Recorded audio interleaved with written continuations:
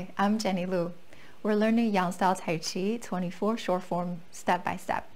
In this video, we're going over sequences number 3 and 4. If you missed the first two moves, make sure to check on the channel under the playlist Yang Style Tai Chi 24 form to catch up.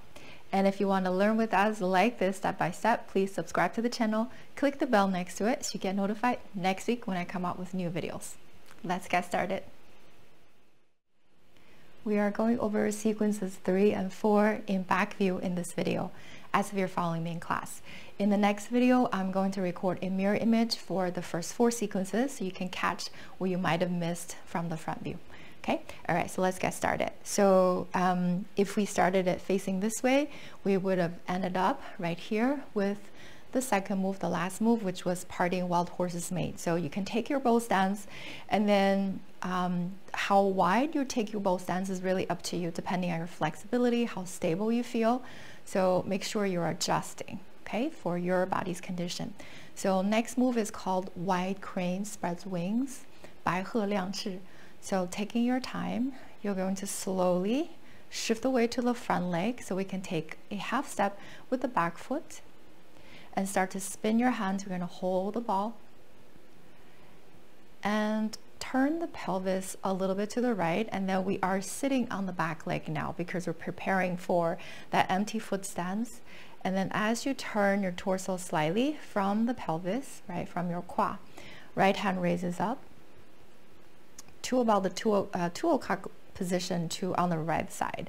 So raise your hand up, and then the left hand is going to do a sweep.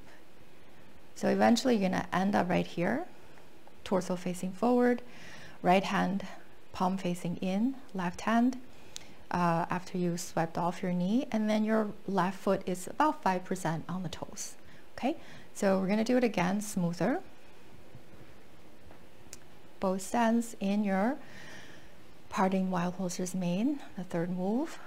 Shift the weight, half step with the back foot, hold the ball, turn the torso slightly, right hand raises up, left hand swipe the knee, and then you're sitting on your back leg, torso straight. Wide crane spreads wings. Very good. And you can close right here. Okay, so now sequence number 4, brush knee and twist step. So we ended up here in back view. Wide crane spreads wings. You're sitting on the back leg. So this is 3 moves that we're going to take. So taking your time, start to slowly turn your torso to your left side.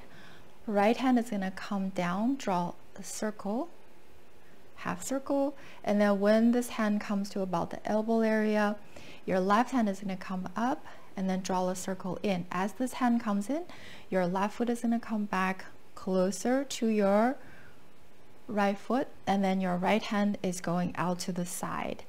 So once you're here, we're going to slowly take that step now. Left heel down, so box stepping to the left diagonal corner, and then as we come down here, right hand is going to kind of come closer to your ear, and then we're going to brush that left knee. So you're going to brush that knee as you go into bow stance, so you know when you turn your pelvis, your back foot is going to pivot on the ball of the foot.